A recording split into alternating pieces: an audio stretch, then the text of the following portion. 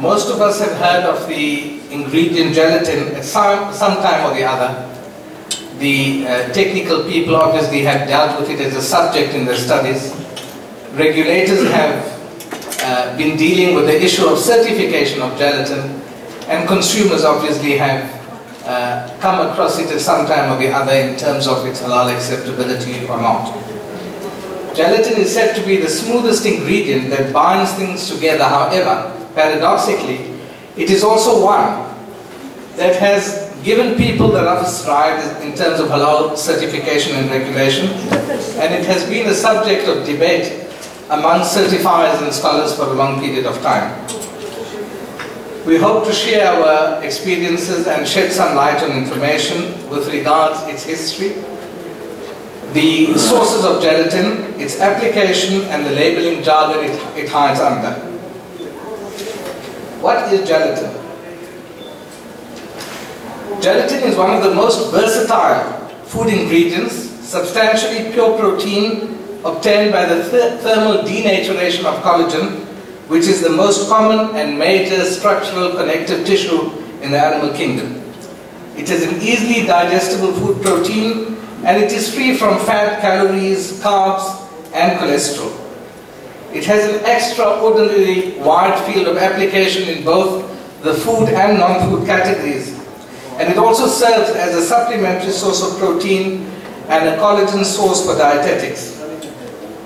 Is gelatin an ingredient that was now developed in the 20th, 21st century?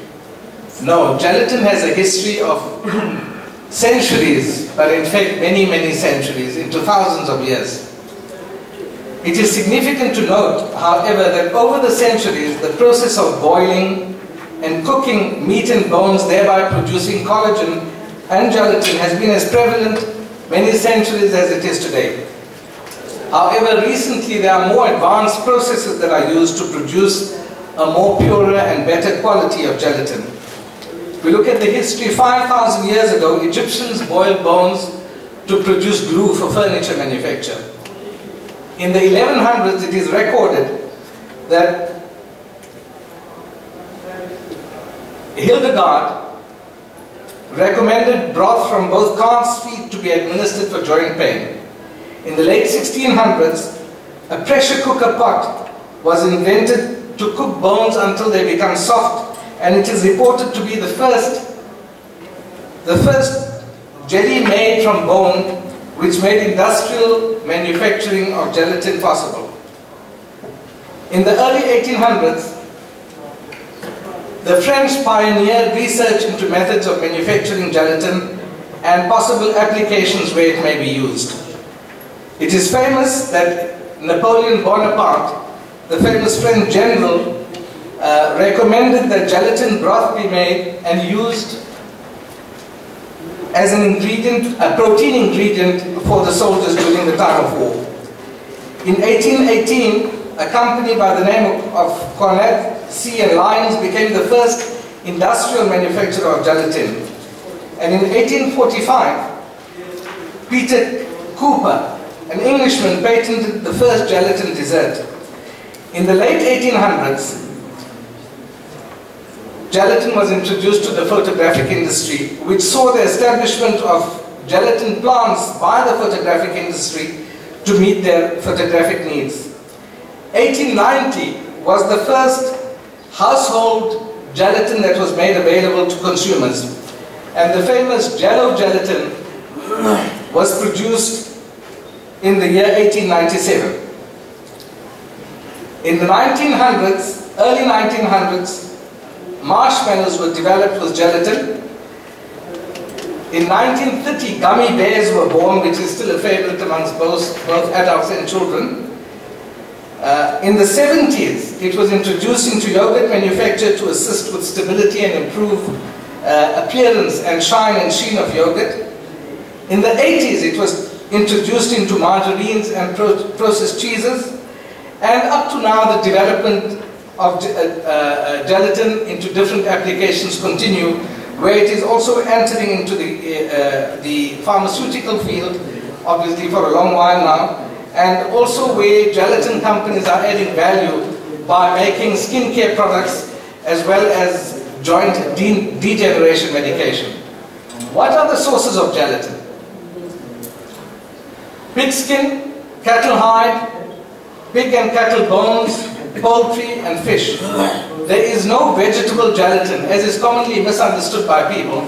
You don't get gelatin from vegetable source. It is all from the animal kingdom and marine life. The sources of gelatin: skin, hide, bone. These are some images of raw materials. It is important, however, to note that majority of the gelatin manufactured globally is from pig source, and you will see the graph that follows.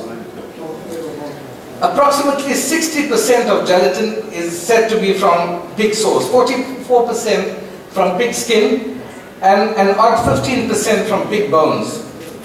The second largest source of gelatin is obviously your cattle. The third largest, or not the third largest, but the odd number that comes thereafter is poultry and fish. A very small quantity is produced from these three species. Which are the countries that produce gelatin? If you look at this graph, Western and Eastern Europe together produces almost 65% of all gelatin manufactured globally. North America produces 20%, Latin America produces 17%. I'm not going to go into the details of the production process, which I'm sure our learned esteemed colleague, Professor Abdullah Kurt, will probably go through the details of the manufacturing processes. The type A and type B gelatin, one is with hydrochloric acid and the other is made with an alkaline treatment. The main markets of gelatin: the food market, 63% of gelatin goes into the food market. Photography and technical, we have approximately 27%. The pharmaceutical industry, about 5%. Nutrition and cosmetics, about 5%. The areas of application in the food industry varies from your confectionery items, sweets, toffees, marshmallows, dairy products, yogurts, desserts, beverage industry, juices, milkshakes. In the meat industry as aspects, in the margarine, processed cheeses, and also in the food ingredient industry. A simple ingredient like beta-carotene was also found to be encapsulated with pork gelatin. Jelly beans, nuggets, Turkish Delight in South Africa that a company makes also has gelatin. Fortunately, the locum that we have in Turkey is free from it, or so we are told. Confectionery and ice cream products, we generally would go to a mall and not even be considering the fact that the ice cream that you buy may be containing pig gelatin. Desserts, biscuits, cakes, whipped cream, even biscuits with cream centers were found to contain gelatin. Beverages and the dairy industry, you will find 100% apple juice. But the clarification process, the technical and people involved with engineering, food engineering would know that to clarify your grape and apple concentrate base, gelatin is used as a declarifying agent. Dairy products, the yogurt industry, generally over the years people would go to the shelf and pick a tub of yogurt off the shelf, not even realizing that the product you're purchasing is not only dairy, it has animal ingredients. Margarines, butter spreads, possibility of gelatin being used as a stabilizer.